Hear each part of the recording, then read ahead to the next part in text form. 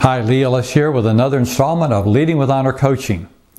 Well, this month is kind of special because in the last 6 weeks I've been to 2 funerals of great leaders. Leaders who were friends, peers, and especially both of them had been my boss twice. So I'd known them for more than 40 years. These were amazing men, amazing leaders. Both were a little older than me. One was 5 or 6 years older. The other one was about 10 years older. But we were together, and I saw in them so much that I admired and so much that I wanted in my own leadership. So today I want us to think about the role of mentors in our lives and the role that we can play as mentors and the legacy of leadership and character and courage that we can leave for others by showing them the way.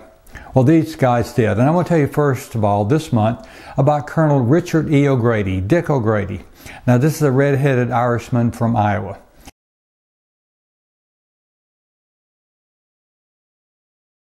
You know, we started flying together in the late 70s in the same squadron. But he was senior to me, and along the way he became my commander. But right away in the late 70s we started hunting together, and we would drive to southern Iowa to his old home place there where his mom and dad were, and a group of us would come together and go pheasant hunting. And those are great memories, great pictures I still look at. Well, I had the opportunity to go back to Iowa just 2 weeks ago and spend 2 days with him, 3 days before he passed. We call it flying west in the Air Force. He flew west. What a great man and a great leader. And as we talked about with his family and friends, we all saw the consistency of his character.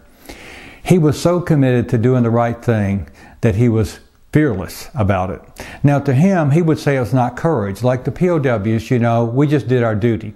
And he would say it was his commitment to do the right thing and to do his duty that drove him. So it was courage. From the outside, it looked like courage. It's the kind of courage that we all need. Very courageous. And I can remember so many times when there was a hard situation. As I said, I worked for him twice when he was the commander of large units. And I was his number 2 guy both times. So I saw him up close. He would take on the toughest of situations, sort it out in his head, come talk to me about it, and then press on and go deal with it. I've seen him reach up and confront his leaders. I've seen him reach down and confront people. But most of all, it was always fair and balanced. The balanced part was he was very caring. This guy was optimistic.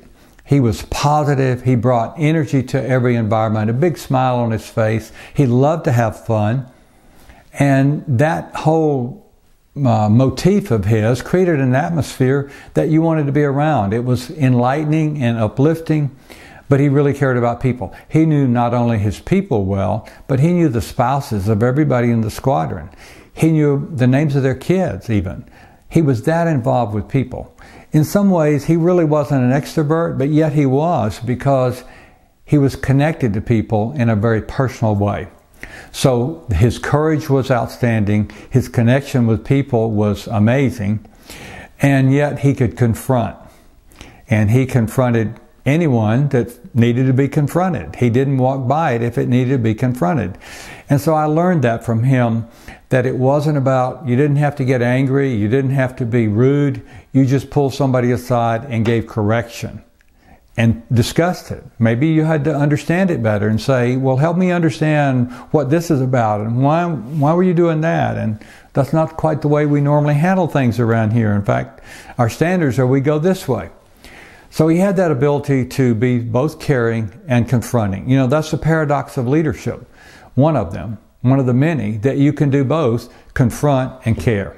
And when you can do that, people know that you're really a person of character and they want to be around you and they want to follow you. Well, I thought so much of him, and his example always encouraged me. And one of the main things about Dick O'Grady was he was consistent. As we were sharing at the night of viewing before his funeral the next day, 4 or 5 speakers, family, friends, and 2 military.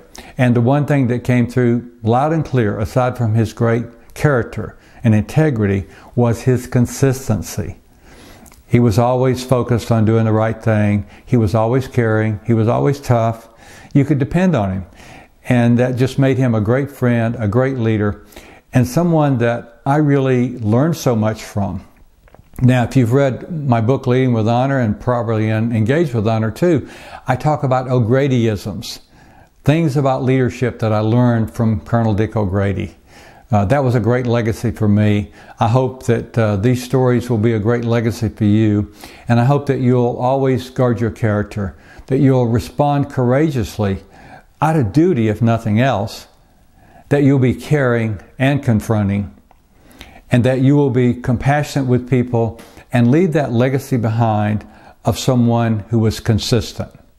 That's the kind of person I want to be. It's a battle. I'm working on it every day. Well, next month we'll look at Colonel Lee Ellis. No relationship, but my boss twice and also my friend for more than 40 years who recently passed away. I hope you'll join us. I hope you'll check out the blog on this subject and join us every month for the Leading with Honor coaching.